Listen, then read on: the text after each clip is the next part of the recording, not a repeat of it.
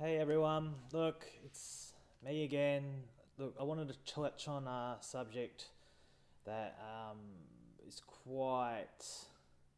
It's sad for me. It's sad because we get a lot of women, all walks in life, join our community wanting to have a baby. And, for many of us, we need a bit of a kick up the butt to try and get it going. There's always a delay, there's always that extra holiday, or someone's getting married and I want to look fit into a dress that I've got a plan to, an idea I want to fit into. And obviously, if I'm pregnant, I'm not going to fit into that dress. And we also think we got, a lot of time on our hands. And unfortunately, the saddest thing about running my group is when women find out they've left it too late. And still to this day, I get women join and they're in their mid to late 30s and 40s even. And they're like, oh yeah, I'm looking at starting to try next year, or many months away, whatever, blah blah blah. And I'm just like, okay, that's all good. Have you gone and seen a fertility specialist and got your eggs checked? And it's just like, I've seen people just hit that wall where they're no longer fertile anymore, and then they want to try when they decided to try, and then they try for a few months, and then they go, oh, hang on, I'll go get fertility tested, and then it's like, boom, boom, they've missed the boat. And going, dealing with that psychological emotion that they're going through, it pains me. It's sad because you just realise that someone's, wanted to have a child via this way, or through a community of using a sperm donor, which they've only just really come across the idea of, or been pointed in that right direction. And then, they've got this hope that they're finally going to, have a child. And then it's the realisation that it's no longer going to happen. So part of the kits have traditionally just been, just, getting pregnant.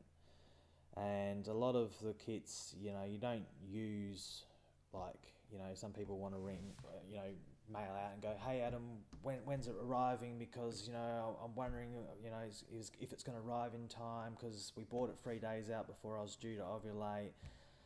Look, don't leave that late, people. It's a preparation kit. You should be using those ovulation strips prior to working out, how your body matches in accordance with strips to your app, and months prior, even in the preparation work.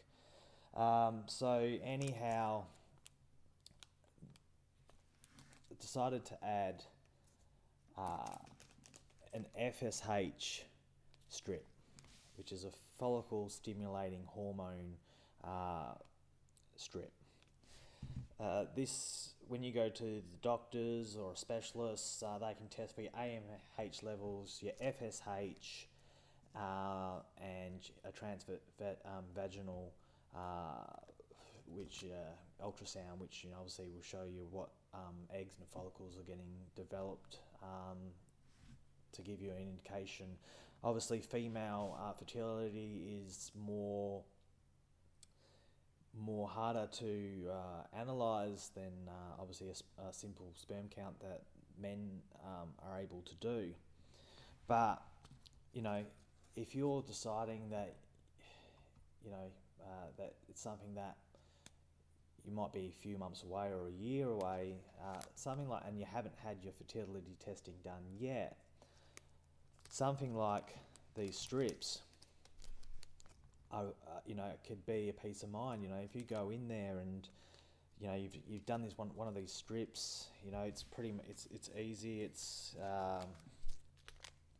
you open it up. This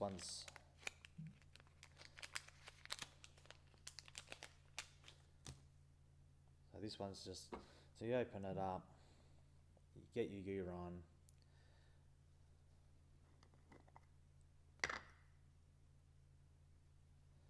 you'll see on here that it says max. So when you dip your urine in a specimen jar or a cup or whatever you have, make sure it doesn't go past that line. Now, and you put it in here like this, and you hold it there for about 3 to 10 seconds, which I didn't count because I'm trying to multitask being a guy, and that's on a suck, but I'll say that's 10 seconds. You put it on a non-absorbent ground, so you don't put it in like a tissue or something like that. On top of here is perfect. Now, this is just an example because being a male, I don't have FSH, and if I did, I'd probably think I've got cancer or something like that. So it'd be worrying if I did get a positive. But if you got a positive on one of these strips, they're all pretty much the same, these types of strips. It doesn't matter if it's ovulation or anything. If you get it'll tell you the 2 lines. Obviously, a positive on an FSH strip is not good news, as opposed to a pregnancy strip that gets 2 lines, or an ovulation strip that gets 2 lines, which normally means general, if you have FSH hormone in your urine to a level above 25, that's 25 IU per mil, which they call that the sensitivity. Then you could be entering menopause, premenopause, or you may even have polycystic ovary syndrome. So, of course, I recommend people going and getting your fertility tested by a doctor and going to a fertility specialist first. But going and getting this tested through one of the kits, by one of the kits, you're going to use this method probably anyway. And for your peace of mind, if it comes up negative, at least you're not in a situation that it's you're really need to rush and get things done. So you can focus on perhaps doing that extra holiday or going to that wedding again, and blah blah and so forth. So look, I think adding this sort of thing, because sometimes you have the misconception as well, like you might be in your early 30s and you might be going through early menopause, or some people in their 20s go through early menopause as well. So it's a test that everyone can do, and it's just really it's a saving grace, I guess, because, and I'm incorporating it in the kits because I just really don't want to see people missing out on the ability to have a child. And and if something like this little strip that can make a difference, whether or not you have a baby or not in your life, from maybe having to act a bit earlier than you're planning to, then I think it's a good thing, and it can save a lot of trauma and sadness and grieving, because a lot of women that have come to that realization have had some really horrible emotional experiences to get over. And so anyway, this is my results. I haven't hit menopausal yet, so I'm still good to go.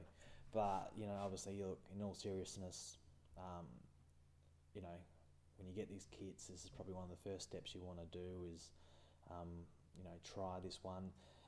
Most people, I know, they do blood tests for FSH on your second or third day, ideally your third day of your new cycle, which is normally why you're still in your menstrual cycle. But so ideally you'd probably do the FSH test strip on the third day of your cycle. And so look, good luck. and I hope you don't get these positive lines, but it's a good peace of mind. So anyway, out of here. Catches.